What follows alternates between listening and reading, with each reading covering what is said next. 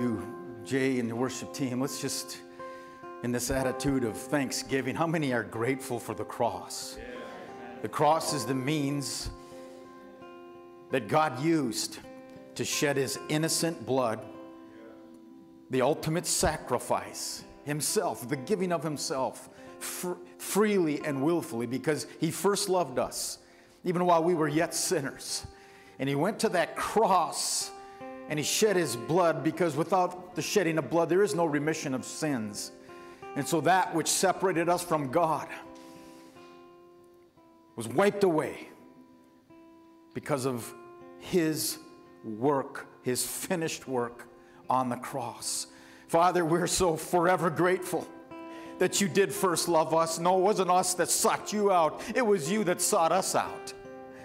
Lord, it was your Holy Spirit that drawed us to you, that revealed yourself to us, that your great light shone on our darkness, our sin, and that which was separating us. And Lord, you stretched out your arms and you said, come unto me.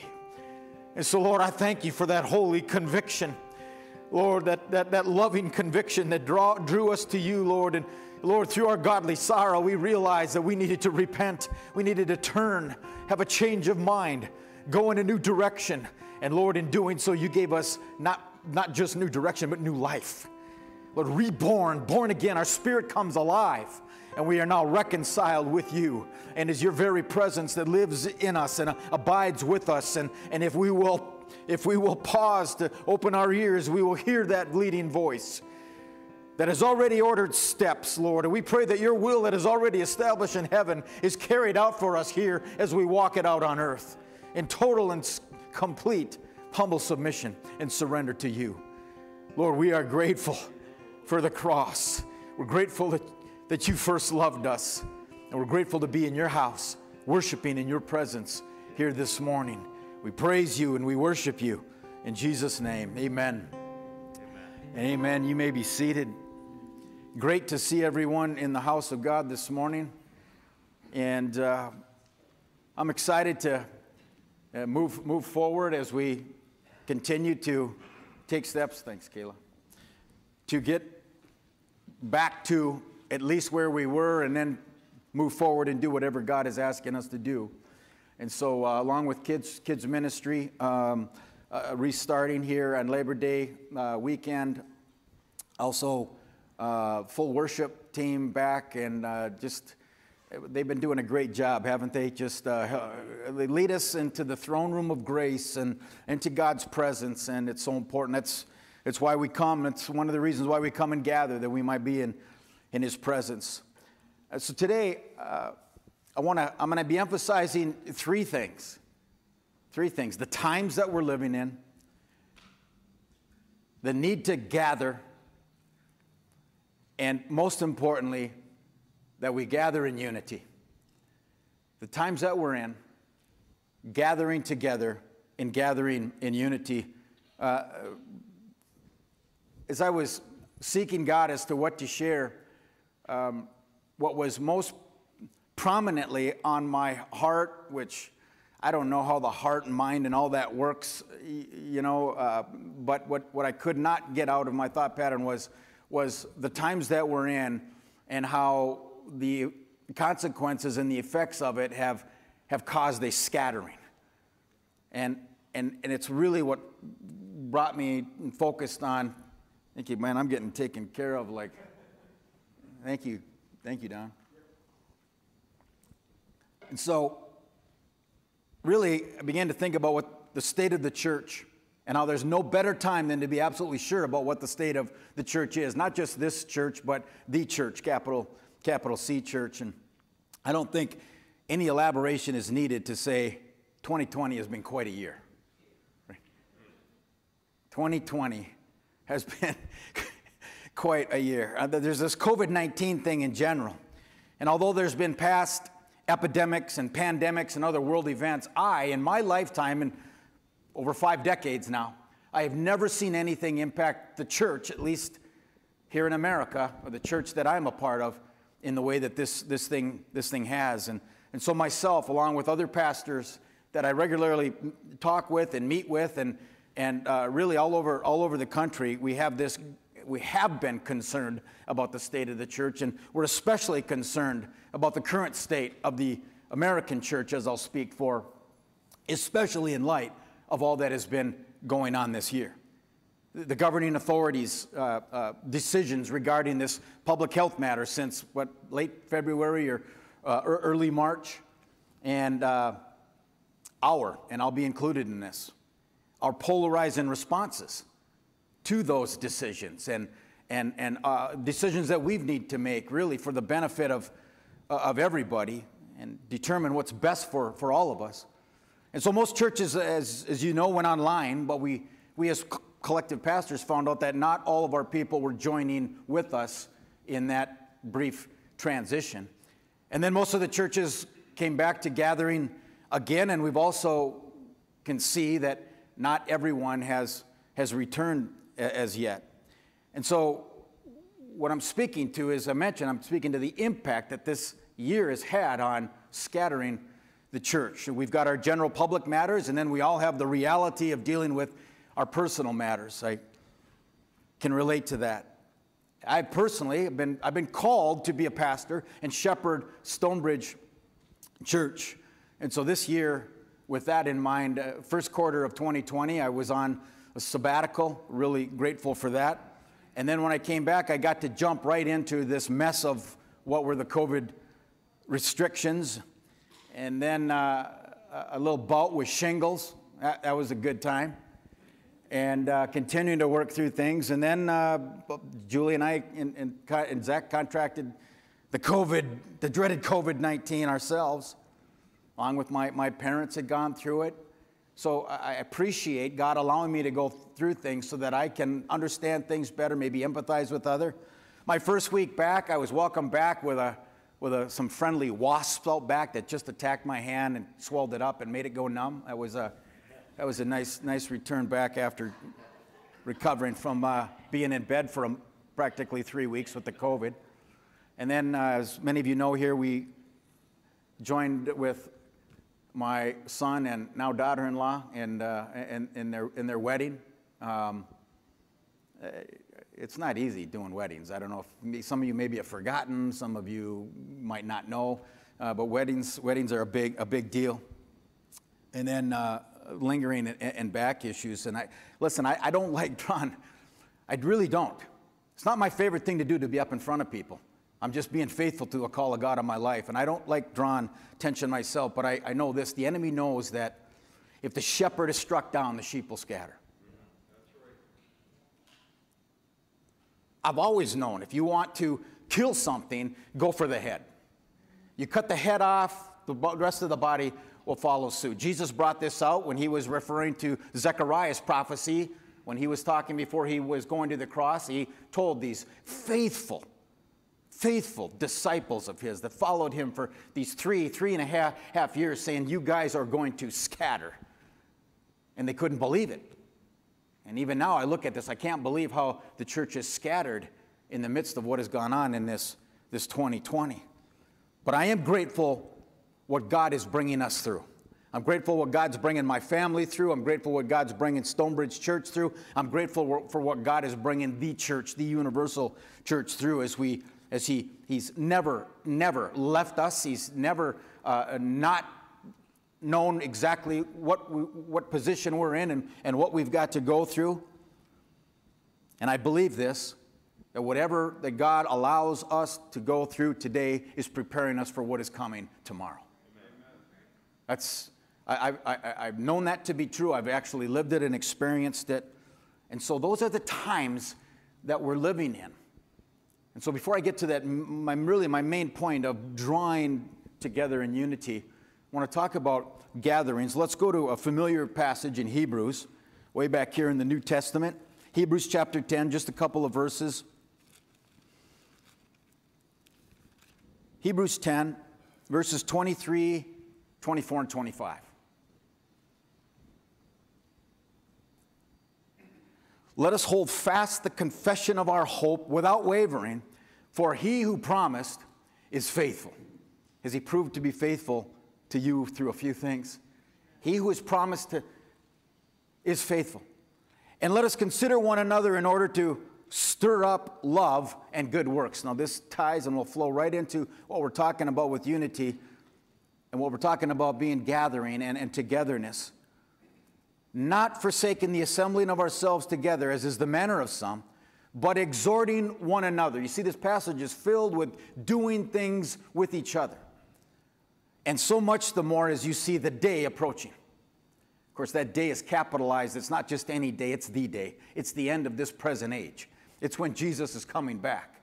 And I believe I've heard this my whole life, and he's been prophesying this for over 2,000 years. Jesus is coming back soon.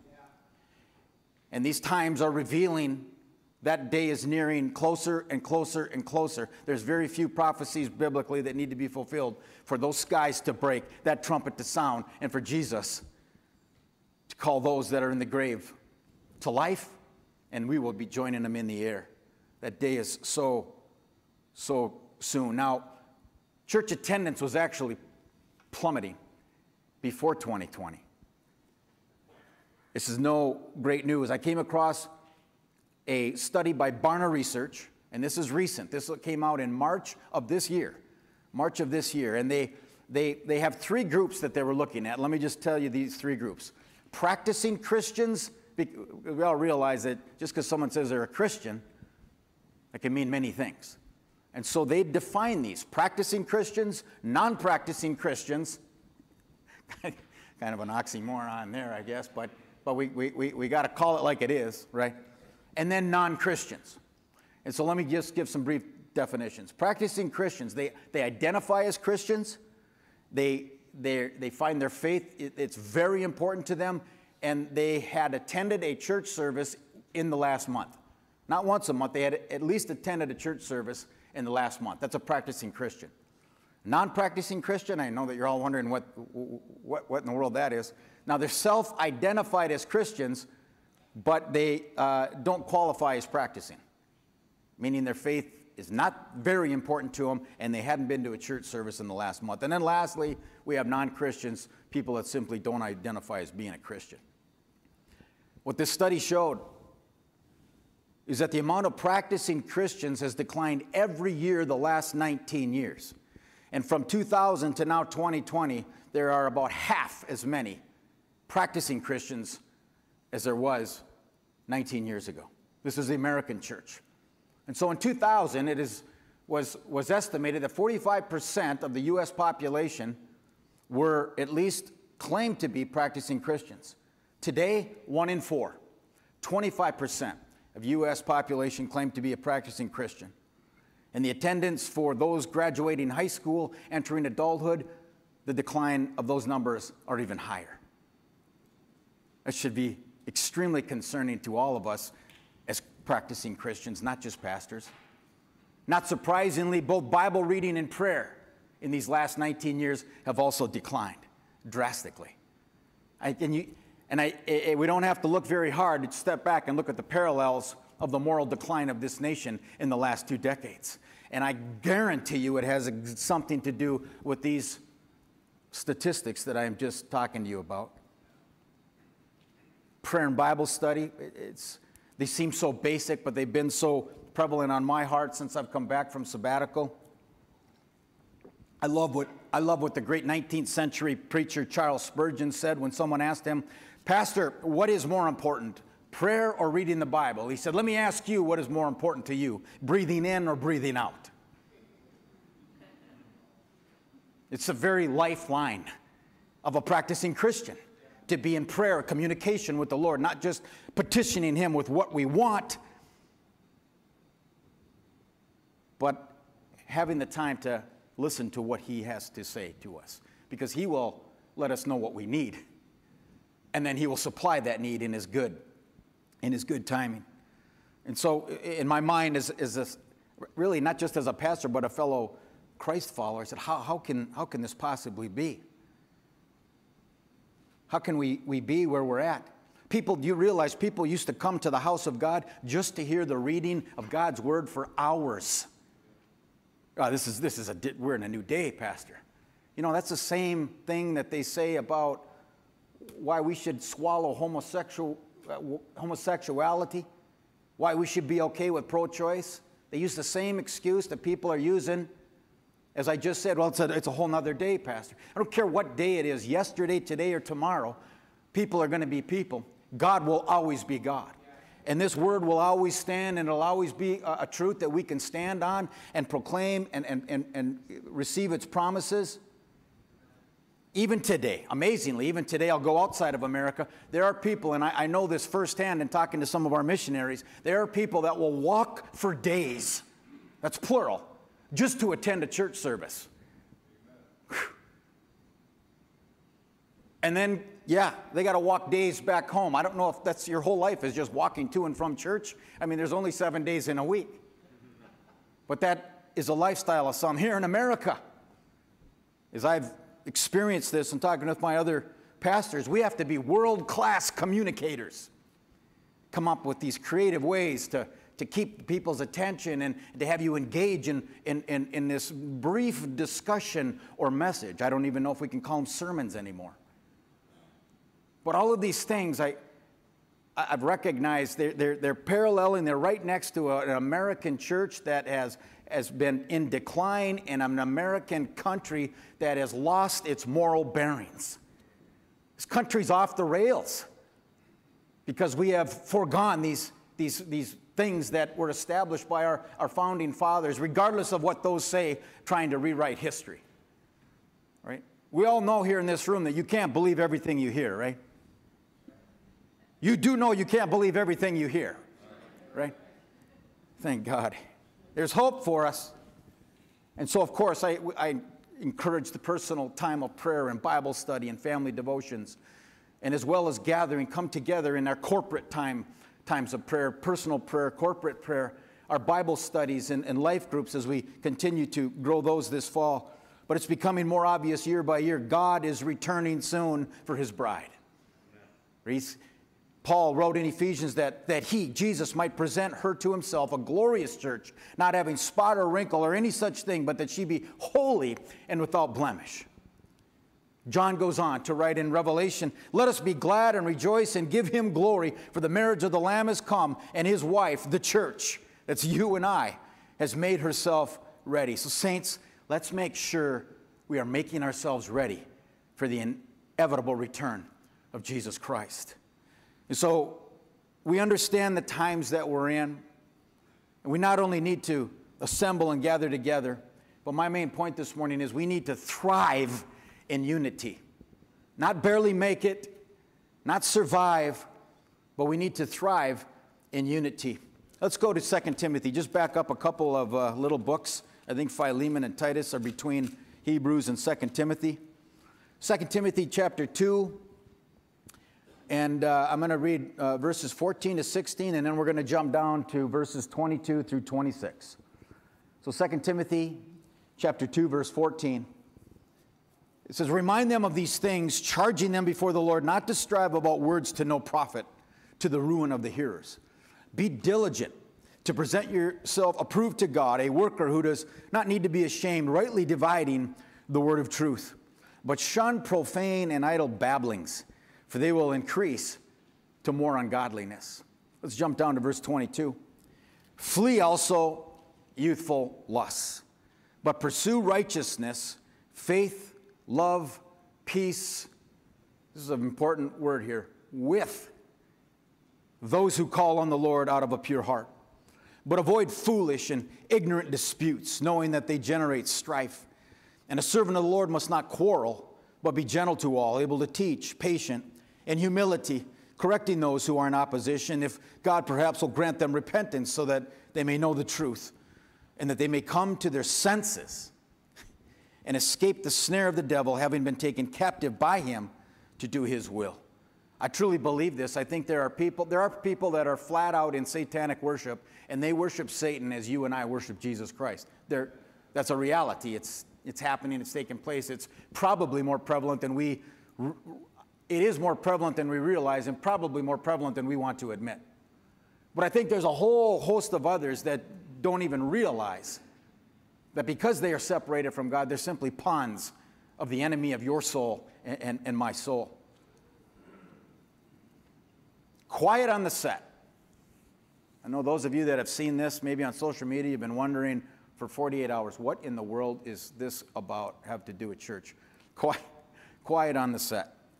Well, we all know, I think we all know, but when you're filming a movie, there's a director, and he gets to determine when there's a start and the ending to what is called scenes. And when you hear quiet on the set, you know that a scene is about to begin, or that there's going to be another, what's called take of that scene so that it can come to a completion. And sometimes when the scene is not going as the director sees fit, he gets to say, cut! And they snap that little, I want to get one of those just to do it. I should have anticipated more. I think you can get them for like $3 online. Are they little clapboards? Where's Nate? What are they called? Is it a clapboard? It's a clapboard. Of course Nate knows what a clapboard is. Scene, I don't know what scene we're in. Scene 647, take 53, snap. Right? That's what God gets to do with our lives. I was thinking about as I was studying this week. And so my metaphor is as we go through times in life, seasons and events, we're referring to those as scenes in our life. And 2020 has been quite a scene. I'm ready for this scene to come to a conclusion, and I know that everybody that I talk to is as well. But I believe that our ultimate director of the scene of our life has already yelled out, cut, cut. I've said this before, in God's sovereignty, he either causes or allows every detail to take place in your life and my life. Collectively, this world's place, every detail. He's not taken by surprise by any one thing. He either causes or allows. And it is his sovereignty and his omniscience and his omnipotence that he has the ability to say cut. And I believe that he has said cut when he is speaking. Again, now he's speaking to his church. Because those that don't know him, that are separated by sin, they're not hearing the voice of God. Hopefully they're being drawn by the Holy Spirit, but they're not hearing God's voice. They're not being led by God's voice, and they're certainly not walking into obedience. I believe that he's already said cut, and now I think he is saying this, quiet on the set. Because I believe God is going to start beginning a new thing going forward. This has not just happened just for the sake of happening. What we are going through now is preparing us for what is coming in a day ahead. And so when that director yells out, quiet on the set, there's no noise of any kind. There's no talking, not even whispering. There's no cell phones, not even on vibrate, and there's no moving around. It's best to stay right where you are until that take of that scene gets back to a cut, which could mean that it's completed, it's finished, the director is satisfied. This is what I had planned. This is my will that has been carried out. And so let me clarify this metaphor as it relates to this church, in case some of you may be wondering, why are we bringing that movie industry into the church? Listen, this is not a stage. This is a platform. These musicians and singers up here, they're not performers. They're worshipers. Right? I'm not a motivational speaker. I'm a teacher of God's word and a preacher of the gospel of Jesus Christ. And you are not an audience. You are members. If you confess Jesus Christ as your Lord and Savior, you're members of a body, the body of Christ. We are family. We have been grafted together as one, all members of one body, serving one God for one purpose, and it's his, not ours. That's good. Quiet on the set. I love definitions, as you know, and so I went to the Collins Dictionary, and I love these. Quiet is characterized by an absence of noise. It's an absence of turbulent motion or disturbance.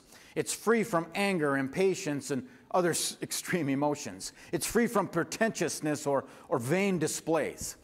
It's a state of being silent or untroubled. It's peaceful.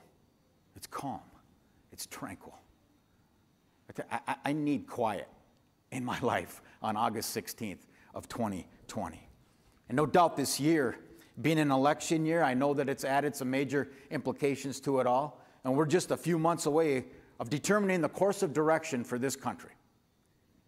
It's the way that things work. And we've got more back and forth rhetoric that's going on. We've got social media links that never stop to this expert on this subject. And of course, everybody knows better than the next person, right? And all of this, that's just in the church. That's just with the people in the church. I haven't even addressed those people in the world because I've shut them out and I've shut them off, and I don't listen to them because I don't care what they say. What they say has no bearings on who I am or my life or my direction or what my God, my director says what my role is in this next scene of my life. Proverbs 17:28 says, even a fool is counted wise when he holds his peace. And when he shuts his lips, he's considered perceptive. I love that quote. I think it's attributed to Mark Twain. I've tried to use this as I get older, and it's quite effective, actually. Right? It's better to remain silent and be thought a fool than to open one's mouth and remove all doubt. Right? My point is, nobody really knows what it's all about, what is taking place, what's going to happen, except God, except our director, unless he instructs us, unless he informs us, unless he tells us. And we have to have our ears. We have to be in relationship with him and in communicating with him so that we can hear what he is saying. So he says, you see that step I've ordered, I want you to step into it, and I want you to step into it now by faith. Because I've called you to it, and if I've called you to it, I'm going to be sure to see you through it. It's the voice of the Lord. So God's saying, quite on the set, and I know that he's getting ready for another take here in the church. You and I, we need to be ready. Now, please don't misunderstand as I brought the dreaded politics into it. I do believe we need to do our part. We need to live out our God-given freedoms that this great nation has given us. We need to stand for truth and righteousness, and I think we need to take part. We need to vote. We need to vote for those that stand to honor God and biblical principles. It's really not complicated if you're a practicing Christian. But no matter, let me just fast forward to November 4th. No matter who wins this election, God is still God, and we're still the church. And I'm still going to receive my marching orders from him. Amen. No matter what. It's God, not Trump, certainly not Biden. It's God who ultimately is going to determine the timing of what is to come.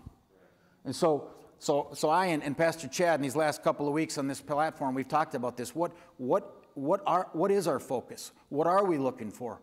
What and where are the battles that we're fighting? Are we being the church? Are we bearing witness to God?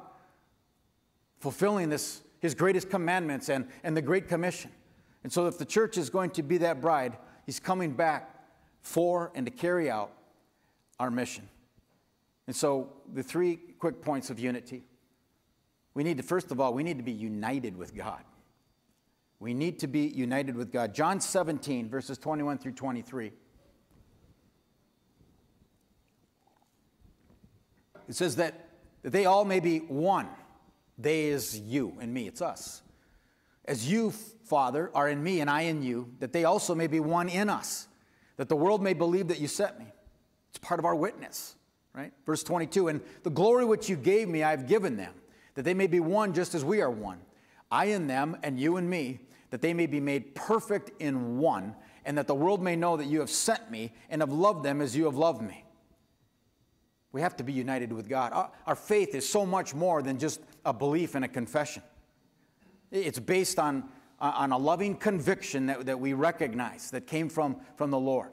Godly sorrow, as I prayed, to true repentance, surrendering our will and giving our whole hearts to God. I think we could qualify practicing Christians just a little more. It's those that have surrendered 100% of their lives to God. He's an all or nothing God. He's a jealous God. And he's either all of our God or he's not God at all. And so even then, even when doing that, as you all well know you have been walking your life out as a practicing Christian, that there's still a whole lot of carnality, flesh that we have to deal with, a lot of ourselves that still needs to die. And recognizing that and submitting to God, it'll take place. It's called sanctification. It's the walk that we're walking as the Holy Spirit is leading. If you're allowing the transforming of that Holy Spirit to transform you into His likeness, that's what's taking place. We have to be united with God. So we're united with God. We also need to be united with each other. We need to recognize the day in which we are living, that day that is fast approaching, and assemble. We've got empty seats. We've got lots of space where more people could assemble here and gather here so that they can be one with us, so that they can be encouraged and equipped and edified. And we are a part of that to reach out and do that. You look at the people next to you, make sure that you're being an encouragement to them. People that are not here, that could be here and are not, we need to reach out to them. They're part of the body of Christ. They're part of the family of God. We need to do our part in that. And so, united one with another, Paul writes about this in Ephesians chapter 4. Again, just some of these verses. Ephesians chapter 4, verses 1 through 6. He says, I therefore, the prisoner of the Lord, beseech you to walk worthy of the calling which you were called, with all lowliness and gentleness, with long-suffering, bearing with one another in love, endeavoring to keep the unity of the Spirit in the bond of peace. There is one body and one Spirit, just as you were called in one hope of your calling, one Lord, one faith, one baptism, one God and Father of all, who is above all and through all and in you all. One, grafted together as one by the Spirit. That's a capital S, by the Holy Spirit. He does that for us. What is it that binds us together?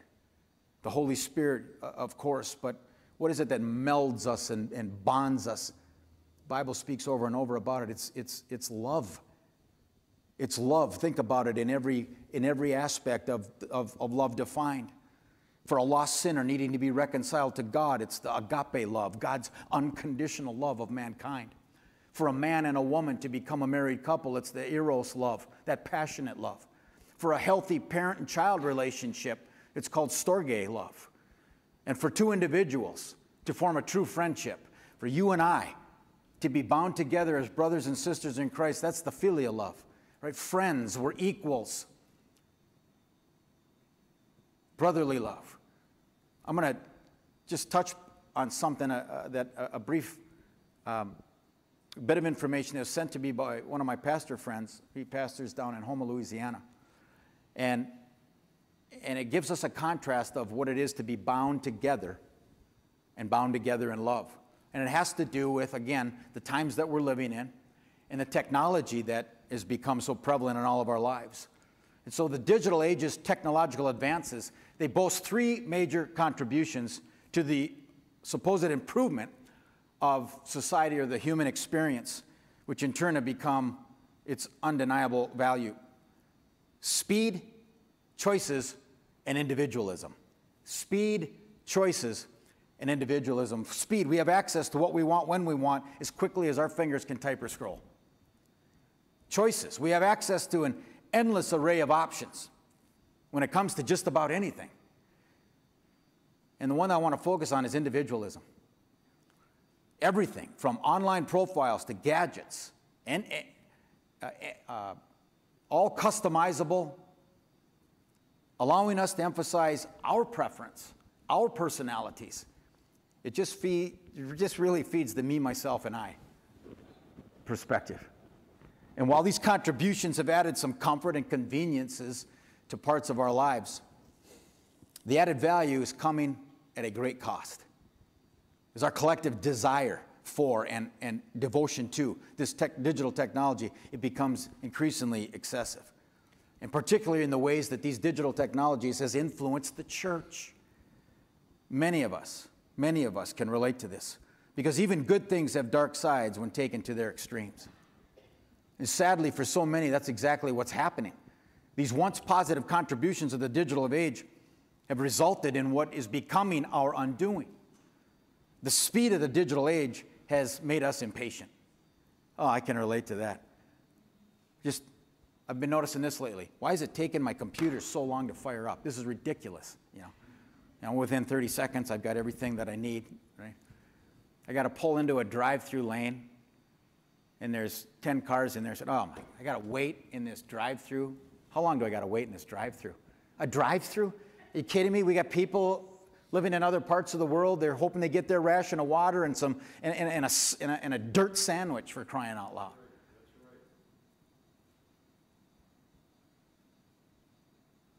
I love God. I love what he loves. He loves the church. He loves his bride. I love the church. I love you. I'm here serving you because I love you.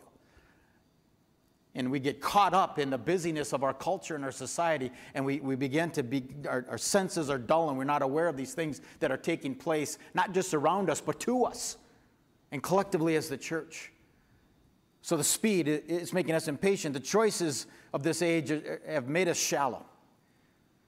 And the individualism of this digital age, here's the dangerous part, has made us isolated, completely contradicting what the Word of God says about assembling and gathering and doing with one another and loving one another. I'm not saying that we can't be ourselves. God made us unique. We all know that. But even in our uniqueness, God has called us to become one and to do it together. We're members of a body, bodies that are individuals. 1 John 4:11 says, beloved, if God so loved us, we also ought to love one another. Let's be aware of what our circumstances around us, what they're causing, what the consequences of them are. Lastly, we're united to God, we're united to each other, and really we're united to be his witness. We're united to be his witness.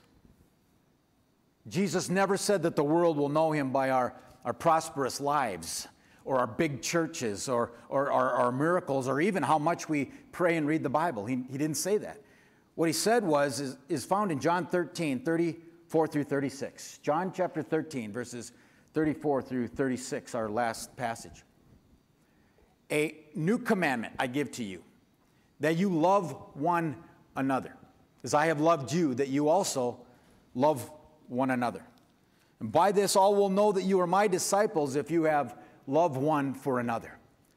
The New Living Translation says, verse 35, this way, your love for one another will prove to the world that you are my disciples. Being united with God and being united with each other is part of fulfilling the Great Commission that God, I believe, keeps us around for. Why else are we still here?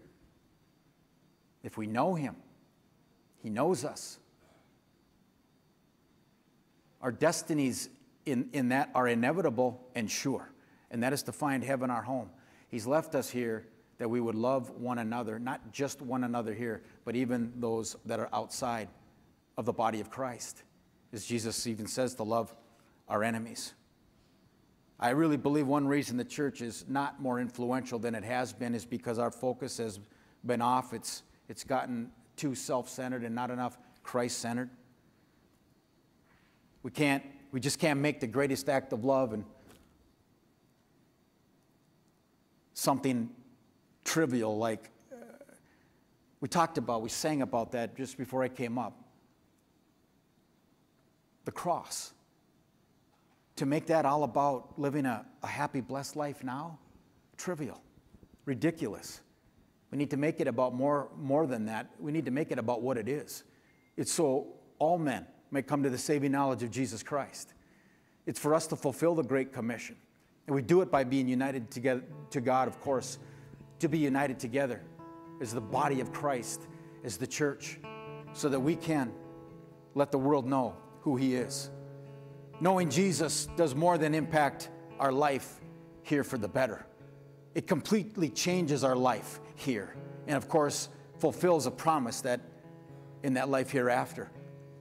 I love this quote by a man named Steve Lawson. He says, if Jesus has not changed your life, the Jesus you met is another Jesus. We need to be aware that there is another gospel that gets preached today. We need to be aware that they're talking about another Jesus. If they're not talking about the Jesus that went to the cross, suffered, bled, and died for you and I, and then asked us to surrender our wills, to lay down our lives, to pick up our cross, to be sold out in relationship to Him. 100%. Because this world is not our home. And so I think the church needs to stop living like it is. We're just passing through. It's not about living our best life now. It's about following Jesus and our mission, and ultimately to our home when this scene, the scene of this life, is completed. Let's not allow the circumstances of our day deter us from being the church. Let's stand this morning.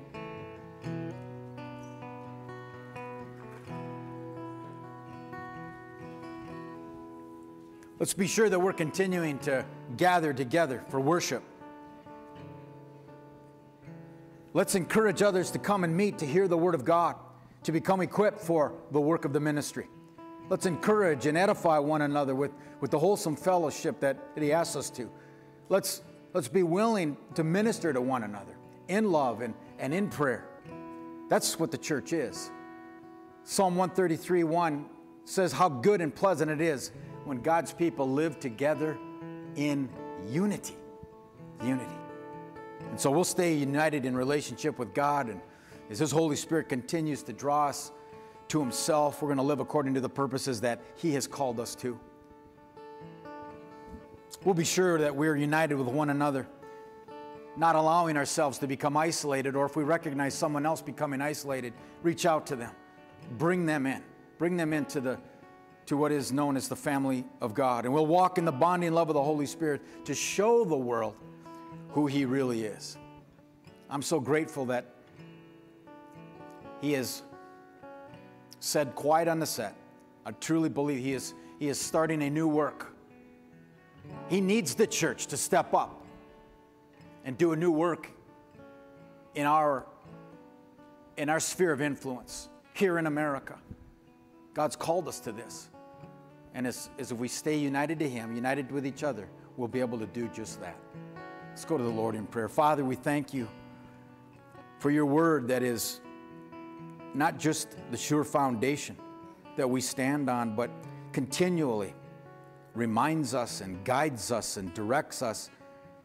And as we receive it and apply it to our own hearts, minds, and lifestyle, it changes us. It transforms us. Thank You for the power of the Word of God. Lord, as You speak to us, Lord, I pray that our hearts are soft and malleable and open to You. Lord, that those that make that effort to come out to the church to hear the Word of God, I pray that they wouldn't be offended, but they'd rather be convicted, Lord, as you draw us to Yourself. And so I pray for each and every one here this morning. I pray that our convictions become surrenders. And Lord, that our weaknesses in You, they're made strong. I pray that You would meet people at their point of need. You know what they are even better than we do ourselves. I know there's many needs represented here because there's people here. And as people, we'll always have these needs. But there are needs that they're spiritual needs, like emotional needs, mental health issues, physical health issues. God, I pray that You got our attention. You've captivated our attention, and we're looking to You and calling on You. I pray, Lord, that in Your goodness, Lord, in Your timing, Your will is done, Lord, that You meet these needs. Lord, do the work that You intend to do as we walk with You and live life being led by You. And You fulfill those desires of our heart that ultimately come from You. God, we thank You for that. We thank You for this new call, this new take of the scene of 2020 as we enter into the end of this year and in important times. Father, our eyes are fixed on You, and we call on the name that's above every name. Father, we bless You and we thank You for this. We give You all the glory. In Jesus' name, amen. Jay, lead us in a song.